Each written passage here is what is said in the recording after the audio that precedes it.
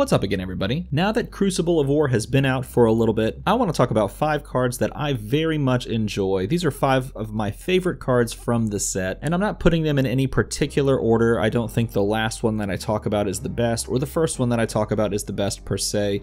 These are just 5 cards that I really like. It may be that I like the design of them, it may be that I'm really excited about what they could bring as far as variety to the game. Heck, it may even be that I just love the art more than anything in the set. My point in saying all this is it's not necessarily going to be a list of the 5 most powerful cards in the set, though I will say some of them are more powerful and some of them are less powerful. You'll see that here in a moment. Before we dive in though, I want to say if you want to see more Flesh and Blood content, and if you just want to support the channel, then feel free to watch more of these videos, like and subscribe any ones that you enjoy, and leave a comment telling me why you enjoy them. All of those things help support the channel in a variety of different ways, both in person for other people to see the game and also just telling the YouTube algorithm to make this video more accessible to others. So if you want to support me, go ahead and do all of those things. We are currently sitting at a whopping 1,844 subscribers, which is far and away further than I ever expected to be this year. So you guys are already killing it and I'm so thankful. All right, let's get started. The first of my favorite cards in this set is this one. This is Stamp of Authority.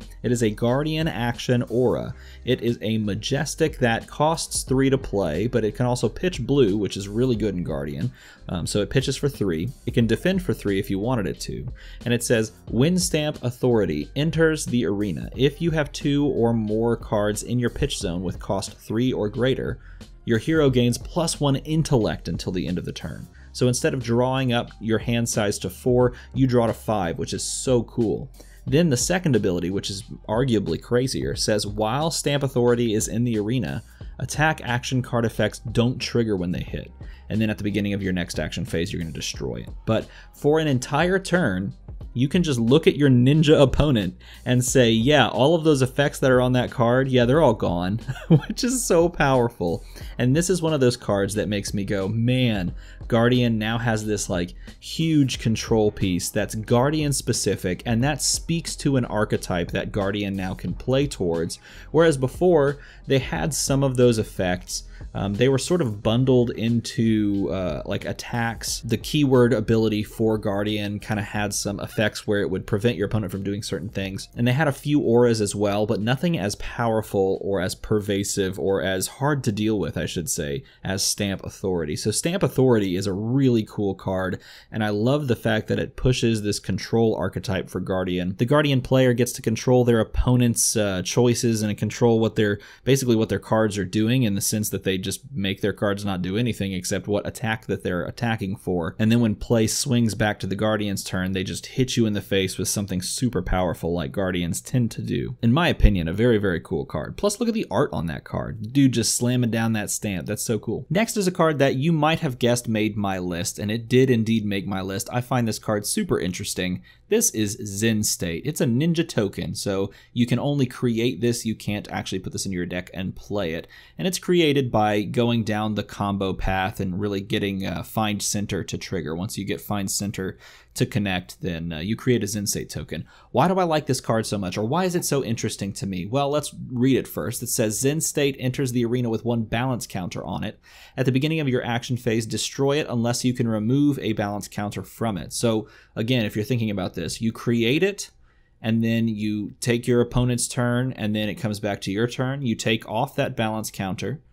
You go through your turn, your opponent's turn, and then the following turn after that. So 2 turns after you've created it, it will destroy. So you have the effect here for 2 turns. And what is the effect? Well, whenever your hero would be dealt damage, prevent 1 damage that source would deal. Why do I love this card? Oh my god, there's so many reasons. Well, first of all, the art is insane. The art's so beautiful. In foil, the art's even better. But besides the art, what did Ninja have that equates to this?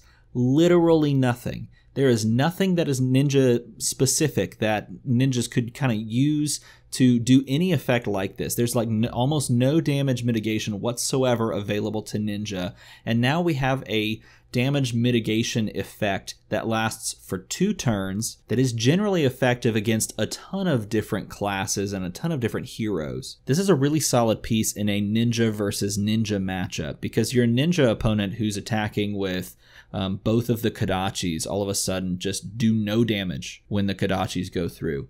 You don't even have to block from hand.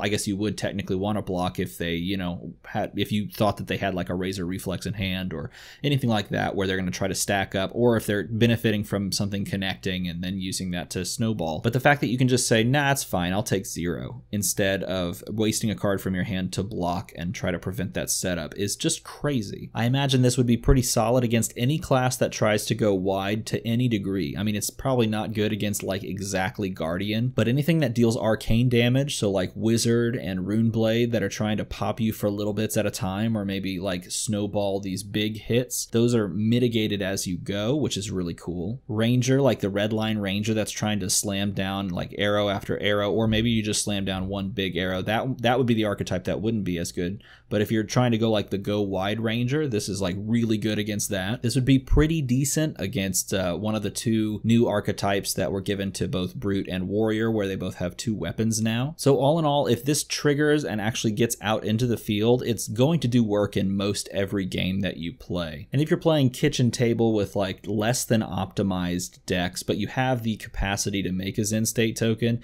it'll be really, really good. Now, at the highest competitive levels, it may not make the cut, but I don't know, because I'm not the highest level competitive player. So if you are and you're watching this, let me know in a comment below what you think about the Zen State effect, and if you think its effect is powerful enough of mitigation to make it the cut in higher level tournament play. Next up is a card that many people have on their favorites list, and it's on mine as well because it is just amazing in every form and fashion. This is Shiana Diamond Gemini, a shapeshifter young hero with 4 intellect, 20 health. It's the legendary, or one of the 2, I should say, legendaries in the set, and it says you may have specialization cards of any hero in your deck. At the beginning of your action phase, Shiana becomes a copy of target hero until the start of your next turn, and gains cards you own are the class of your hero in addition to the other class types that are on the card. First of all, the art on this card is incredible. I want to personally thank the artist for putting this together because it is drop dead gorgeous,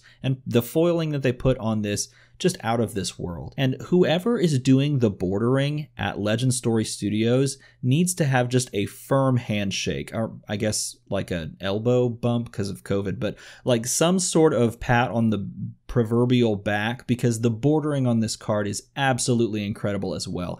Everything about the aesthetics of this card just makes me so incredibly happy. The ability on the card is also super interesting, particularly if you're playing in the multiplayer format, Ultimate Pit Fight, because each turn you can choose a different opponent to sort of copy the abilities of, which to me seems really skill intensive with a little bit of luck mixed in, because it's depending on how your deck is constructed. You could be lucky if you sit down to the table with your friends and they run heroes and decks that you can really take advantage of. And this is a hero that will only get better with time as more specialization cards are released. So this is one of those where if you open it, not only are you super excited because it's a legendary, but you're super excited to have it for the long term because there are so many more things that are going to be added to the card pool that this can take advantage of. So yeah, this is definitely one of my favorite cards in this set. And it was a card that I was really worried about when they sort of teased that there was going to be a shapeshifter hero that was a legendary, but I think they absolutely nailed it. Unfortunately, I'll probably never buy enough boxes to actually pull this card, but you know, maybe down the line I'll be able to trade somebody out of theirs and have this card for myself. Okay, the next card is one you're probably not going to expect, but I absolutely love this card and I love what it represents for the future of the game.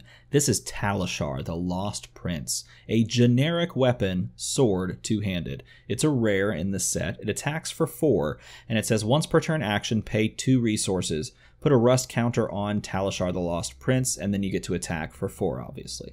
At the beginning of your end phase, if Talishar the Lost Prince has 3 or more rust counters on it, you destroy it. So why do I like this card? I mean, generally it's not very powerful, and for the most part, you're not really going to want to run this over whatever your hero already has in their class at their disposal. So why is this on the list? It is for the simple fact that for the first time, we now have a generic weapon that can be played by literally any class. And that is something I so want to keep happening going forward. If there is a generic card pool of weapons and equipment that can be shared and pulled out whenever you want for any class, it's going to make deck building so much more interesting and so much more varied, particularly if we get a mixture of really strong generic weapons that come with some sort of like a significant drawback for certain classes, or just weapons that are really underpowered but might be interesting in a vacuum when you do this or that. I think the design space here is almost unlimited, and I'm so glad that they've started the whole process of opening it up with Talishar the Lost Prince. As I said, it's not the most powerful thing in the world. It's attacking for 4, which you can get in a lot of other classes. You have to pay 2 to do it, and after you attack 3 times with this, it's basically dead. But again, it's really for me about the principle of it. I also do very much like the art, but the principle of creating a generic weapon and a generic weapon pool going forward has me so excited to keep seeing what comes out in the next set and the next set and the next set. Alright, I gotta admit, I kind of lied. At the beginning of the video I said that I didn't put these in any particular order, but I will say this, I saved my favorite card, or is it cards, for last. These are the cards that are most exciting to me, that I'm most excited to play with, and just looking at the first card itself, I keep saying plural because I'm grouping 2 cards together because they both kind of represent the same thing. Looking at these cards just makes me happy and makes me want to play the game. And this, you may have guessed, as I've mentioned previous to this, how excited I was for these, I guess, 2 cards. This is Kasai Centauri Sellsword and the Centauri Saber. Kasai is a young warrior hero that has an ability that says your second sword attack each turn costs 1 less, and it also says at the beginning of your end phase, if you have attacked 2 or more times with weapons this turn, create a copper token for each weapon attack that is hit. And the weapon is a warrior weapon sword one-handed, attacks for 2, and then it's a once per turn action, pay a resource and attack.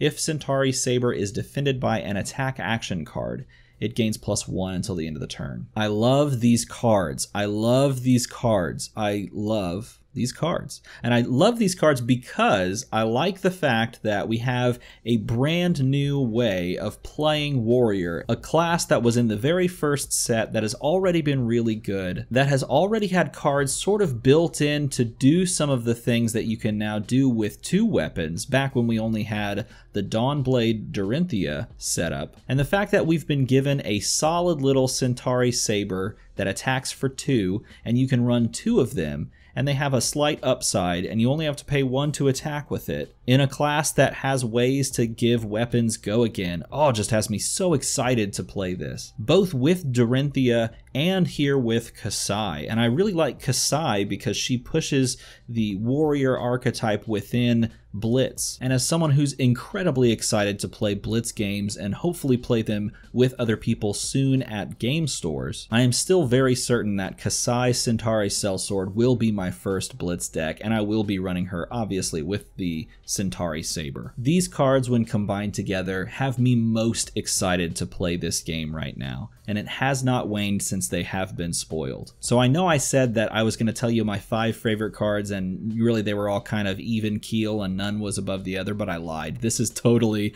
the 2 cards out of the 6, I guess, that I've shown that have me literally the most excited for the game than I've ever been. So that's my list. Those are 5 cards, or is it 6? Ah, who cares? It's 6 cards. That's my 6 card list. Those are my favorites from the set. What are your favorite cards from this set? Let's have a little game. Why don't you post in the comment below with your 5 or 6 if you want to, since I did it, I cheated. So your 6 favorite cards from this set. It could just be because you love the art. It could be because you think they're incredibly powerful. It could be because they look really fun to play with. But let me know in a comment below what your 6 are. Also, sound off on what you think about mine. Is there something that I missed about a certain card? Let me know in a comment below. And as always, everybody, thanks for watching.